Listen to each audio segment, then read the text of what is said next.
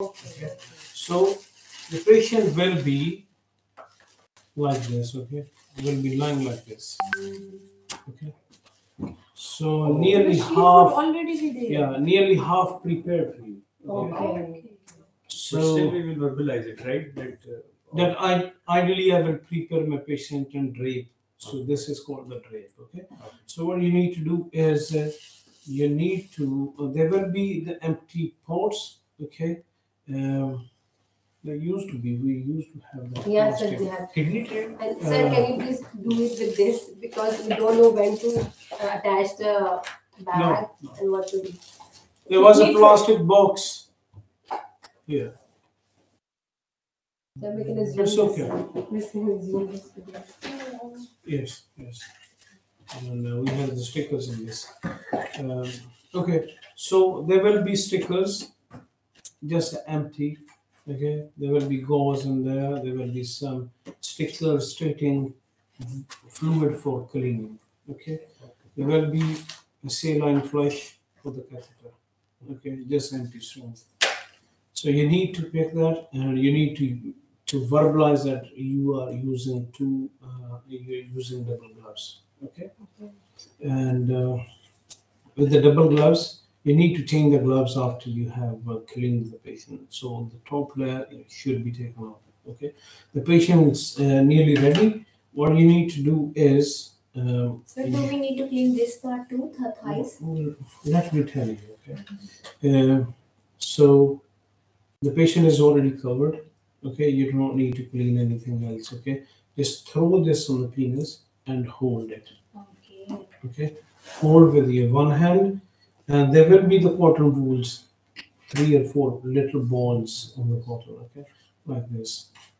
So you need to clean that at least 3 times. There will be sticker stating fluid for cleaning. What you need to do is that will be just a sticker, no fluid actually. Okay. So you with one hand you hold it from the top, with the other hand you dip it and clean just the tip. Okay. Okay. So moving backwards, going towards the glands. Okay. So starting from the meatus. Okay. So starting from meatus, clean it in a circular fashion, going backwards. Okay. Okay. Like this. That goes in the bin, and then you take one more, dip it, and you need to every time you're going to clean, you need to pretend that you're dipping. Okay. So dip it in the water, clean it, keep going back, again. The third one, dip it. 3 times. Okay, 3 times. And now is the time for you to insert the jelly. Okay, insert the gel. There will be another syringe stating gel for catheterization, or there may be a little sachet as this one with the jelly. Okay, if they're using single use. Okay, so sometimes they give the sachet, sometimes they may be empty syringe. So you are now single glove. You have taken off the first glove. No, not yet. Okay. Not yet. Okay. So still I have two pairs of gloves on my hands, one on the top of each other. Okay. Insert the gel inside. Okay, and what if we have the sachet then? Insert the gel inside with this. Okay. If you have the sachet, then you open on your palm. Okay. All right. Okay. But mention that ideally I will use the instiller gel. Okay. Or the other way is that after you open the catheter, you just squeeze it on the tip of the catheter. Okay. So this is another thing that you can do. Now you have cleaned and you have lubricated it, and the penis is ready to take the catheter. At this point, you are going to remove the top layer. Okay. So mention that now I will change my gloves, or mention that I will remove the top layer, so that I can insert the catheter. Catheter is a prosthetic device. It's an external device that you're going to insert into the patient. So we should not use the same gloves that we used to prepare the patient. We need to use a new pair of gloves for that. Okay, so that's why it is important that you remove the top layer and hold it from here. Now, so I want me to show you how to do it. You will. This simulation is much better than what you will get in the GMC. Okay, there's no stuff. No.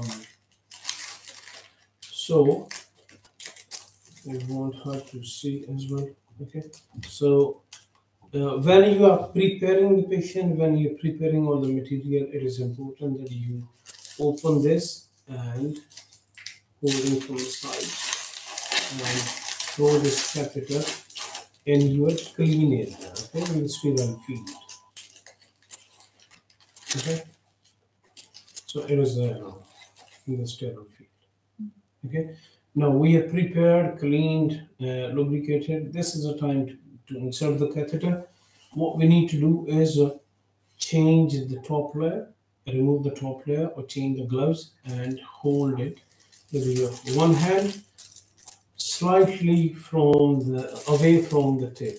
Okay, and on the catheter you will see the piercing here. Okay. Okay, so what you do is you pull that apart. This is slightly hard for me. Okay.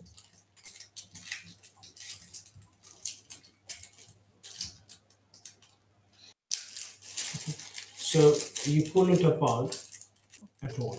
Okay. If you have the gel, so just lubricate it with the gel by squeezing it and warm the patient and insert it. Okay, insert only the exposed area, then you slide the covering back, hold it, pinch it and insert it, slide the covering back, pinch it, insert it, okay, until it goes to the Y junction. Okay, which means until it goes fully inside. Okay, so in the mannequins, it can be difficult. In the actual patient, real patient, you insert it up to the Y junction. Okay. Okay. So in the mannequin, when you start feeling the resistance, you should stop. Okay. Then you take it out. Ideally, you should be able to see the urine coming out if the mannequin is connected to the tank. Well, sometimes it may be, or sometimes they don't connect it. Okay. If you have gone and you are feeling the resistance, you can ask your examiner that, am I expected to be getting the urine out or not? I feel the catheter is inside, and am I expected to get the urine out? Okay. And after that, what you do is you just simply you need to see the urine coming out. You can take this kidney tray for the urine spill. Okay. And then you flush it and use a flush, okay, to inflate the balloon.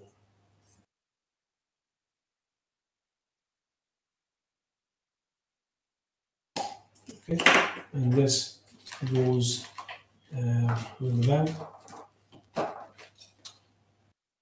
Okay, so that's all done, and you clean it, and before you rip it out, your examiner will say, do not rip it, leave it there. Okay. So this is what we need to do. After that, explain to the patient that we need to do further tests. Okay, we need to check your kidney functions, look for any infection, as well as check the urine for any infection. Okay, and based on what I could find on the blood cells in the urine result, I'll come and speak to you. Okay, the patient may ask, is the catheter coming out? No.